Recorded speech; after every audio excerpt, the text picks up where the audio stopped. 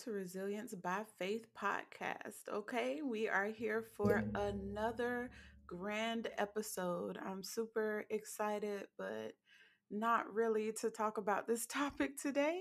I never mind. I'm just going to go straight into it. So, trauma lessons. Okay, guys, y'all know my story. For those of you who don't, I endured physical, sexual, verbal abuse growing up, and that took a toll on me. And so, as rightfully so, I am in therapy.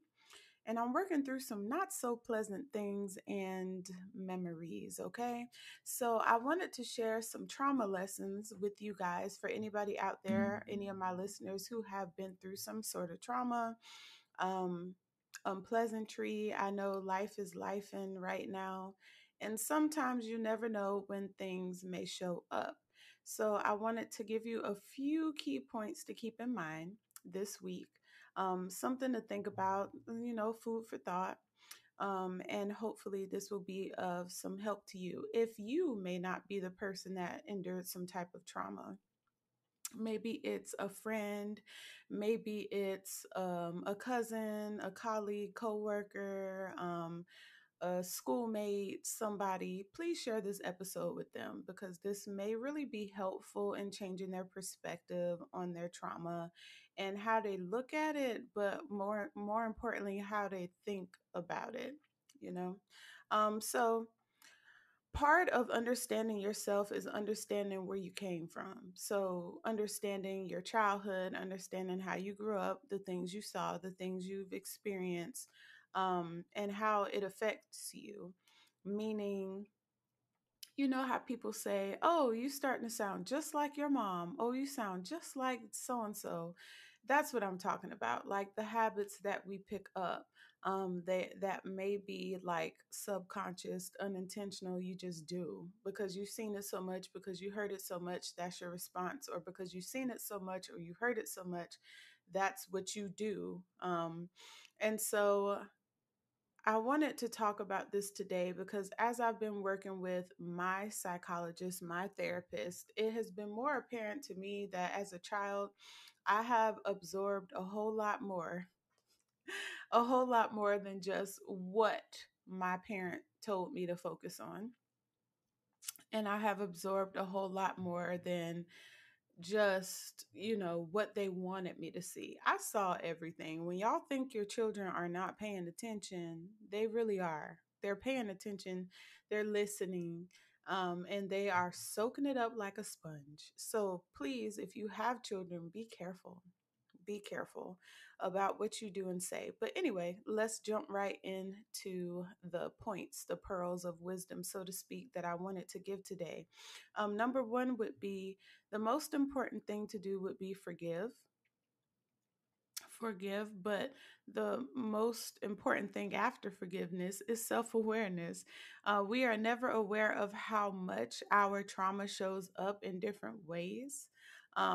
What you have learned from your trauma and how close of a friend, let me reiterate, how close of a friend trauma really is. Um, so, the number one thing I did was I had to figure out how I could be set free, and more importantly, how I could move forward in my current life, like in the present. Because we know trauma is in the past and we try not to live there. But every now and then, you cannot help the fact that trauma just shows up. Even when you're not in flight or fight, even when you're not thinking about it, you make decisions based on your trauma and what you've seen and what you've heard and what you've experienced. And so the number one thing I had to figure out is how can I move forward with my life and number one, not live in the past, like I just said, but like literally be freed. Literally not to let trauma become me, me become trauma. And the first thing I did was I had to find a psychologist to help me be more self aware. And I had to go through a couple to get to the one that matches with my personality and the one that clicked with me the best, because everybody don't know this or don't utilize this, and they think that they're going to hurt their psychologist or their counselor's feelings, but honestly they could care less. If the relationship isn't working out, you could have enough decency to go and tell them, hey, I've been seeing you for a little bit, I've been seeing you for a couple of sessions, this isn't working, and go get you another one. But honestly, you don't even have to do that. It is the patient right for you to see anybody you want to, so you can honestly go to anybody you want to. So when something isn't working, just don't come back. I mean, they have so many other patients. I doubt that they'll be thinking about just you, but for whatever reason, a lot of people think that the whoever the provider is, they're going to be like, oh, they didn't come back, or put them in some type of limbo because they're like, it's too uncomfortable for them to say, hey, this isn't working out. But you do have the right to go to another provider. But like I said, I went to quite a few until I found my person. And once we started working on each other, we didn't jump right in. Of course, you got to get to know each other. You got to tread lightly as a psychologist, as a counselor.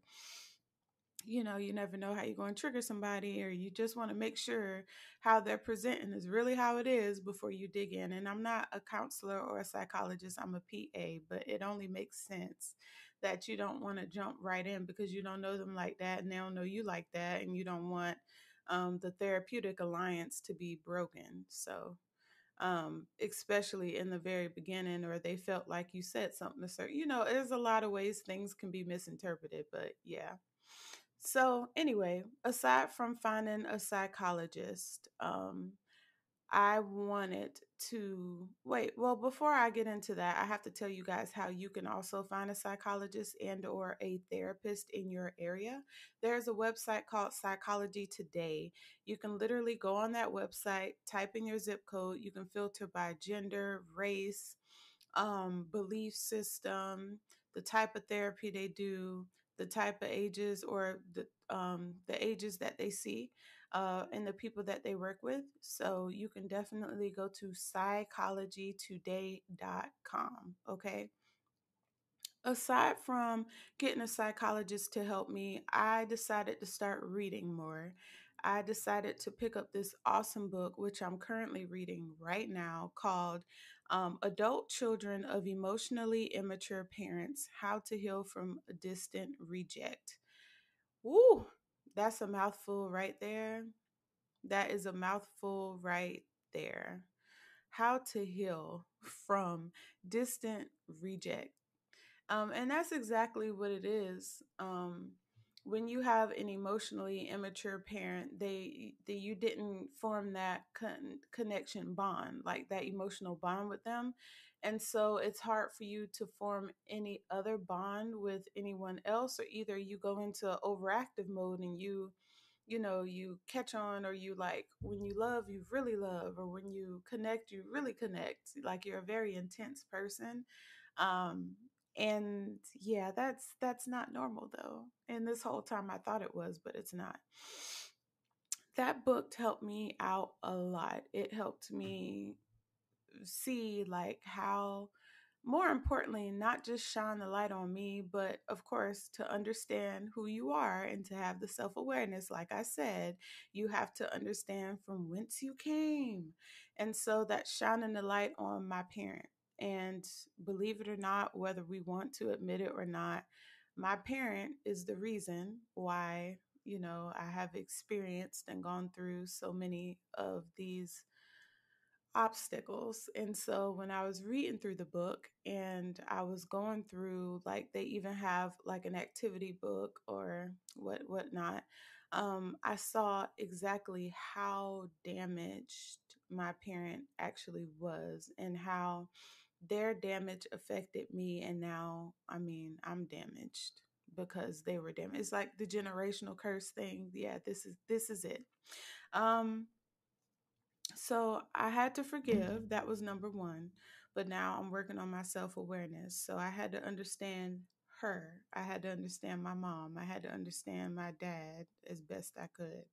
And then I had to forgive, but I had to understand so I can understand why I do what I do. And now I'm in the stage where I'm trying to unlearn or change my perspective, shift my perspective so that I don't continue my behavioral patterns that I have been doing.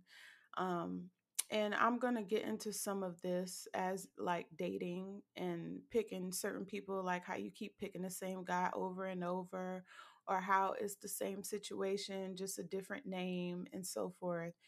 Yeah, child, like that has a lot to do with, I mean, I hate to say it, but your upbringing, your parents, what you saw, what you've been through as a child, you think not, but you literally do like harbor those emotions and those experiences, and you take them with you throughout life, and you never actually know until somebody points it out, which is why the psychologist slash therapist was amazing for me.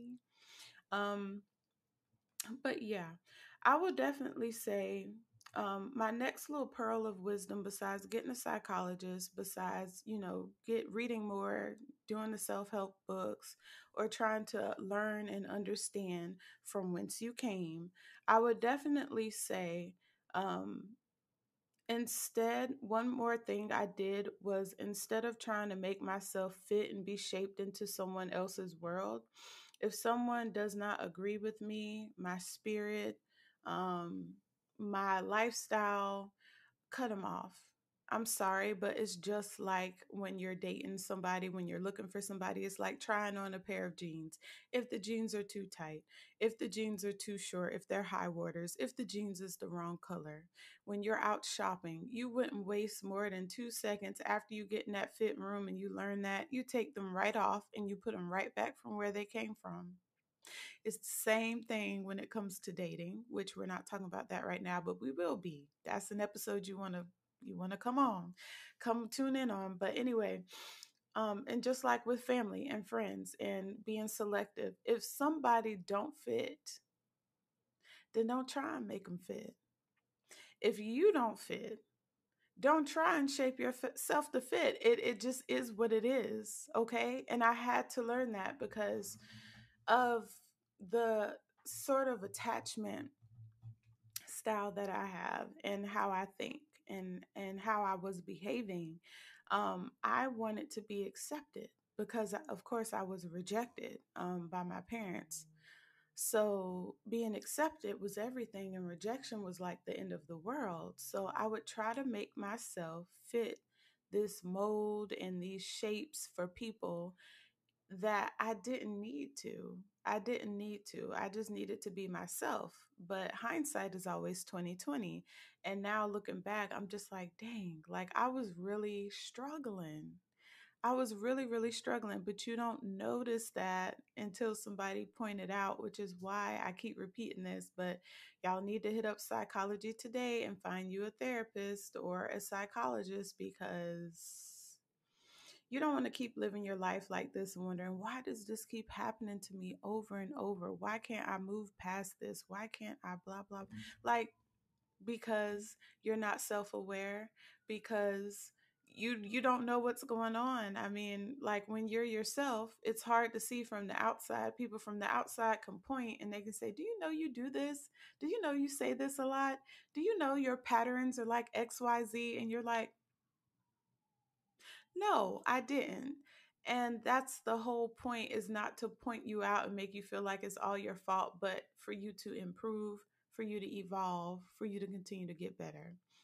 Um, See your patterns, and definitely don't become offended, but try to keep an open mind. And that's another thing. You have to be wanting to change. You have to want the improvement. You can't just come into therapy and just think that everything is going to be nice and sugar coated. Therapy is a beast. Like there, you be leaving therapy be wanting to fight. Like, um, because sometimes they tell you what you don't want to hear, but that is the whole point of therapy. If everything was something that you wanted to hear, how would you ever improve or evolve? How would you ever? And so they have to tell you about yourself in order for you to understand yourself. And it hurts and it's not a feel good process. So please don't walk into therapy thinking that that's what it's going to be, because you are sadly mistaken and you're going to quit. Especially if you find a good one, you're going to quit. And then you'll be butthurt out here. So don't do that to yourself. Please, please keep an open mind and be ready. Maybe not like they're not going to throw dodgeballs at you. Like it's not going to come at you full force, but it is going to be eye opening for you to learn about yourself, because you think I'm me. Who going to tell me about me? Who going to check me, poo? And that is not the right attitude to have, because believe it or not, even though we are ourselves, we do not know ourselves like we think we know ourselves. And therapy is so needed. Is so needed. So, for those of you guys who've been listening for a while, you already know. But for if you're new here, like I do psychiatry and substance abuse, I am a provider, but therapy is the other side. And so, if you're not quite ready to talk about medications or anything like that, or it's not to that point, it's not like to the point where you need to actually seek medications, but you just want to start off on something light-ish. But I won't say it's necessarily light, because like I said, going through therapy is work. Like going through trauma is work. Talking about these things that are unpleasant and these things that we have buried subconsciously in our minds, and then to bring them all up is unpleasant, and you start having nightmares and everything start falling apart, but it always gets worse before it gets better. And if you are willing to come into it with an open mind, and you're willing to go through all this stuff so you can get to your promised land, then you got to. It's not for anybody else, but it's for you. It's for your future family. It's for your kids, so that you don't continue this generational curse of hurting people, hurt people. Like you don't want to do that to your kids. Your kids didn't ask to be here. Your husband, of course, don't deserve any backlash from what anybody else did. You need to heal. You need to heal. So I'm going to keep this short. Um, and let me recap. So the first one was forgive and self-awareness. The second one was self-help through books. And the third one was cutting people off and not trying to shape yourself to fit somebody else's idea, or for you to fit what you think their idea of you should be. And then I did a bunch of ranting afterwards, but like that's just me. It wouldn't be me if I didn't. But let me know what you think about this episode, if you have anything else to add. Also, another book I want to leave you guys with before we close out today would be The Body Keeps the Score. If you are a therapist, you have heard of this book, but if you've been through any type of trauma, you got PTSD, like it literally scarred you to that extent, which I think to an extent we all kind of do. Please, please, please pick up that book and read it. If you're not good at reading, there's Audible and there's other Audible like companies out there. But I would definitely, definitely say, whether you got the Kindle, hardback, paper book, Audible, like please read that book. It will break down so much and understand. And then that way you'll understand yourself a whole lot more, without me having to get into the weeds of everything that's in that book. But it is definitely a good read. And again, that other book that I told you guys that I got into is Adult Children of Emotionally Immature Parents: How to Heal from Distant Reject. That book is good. It's a little book with two parents on each side and two children in the middle, and they're all holding hands.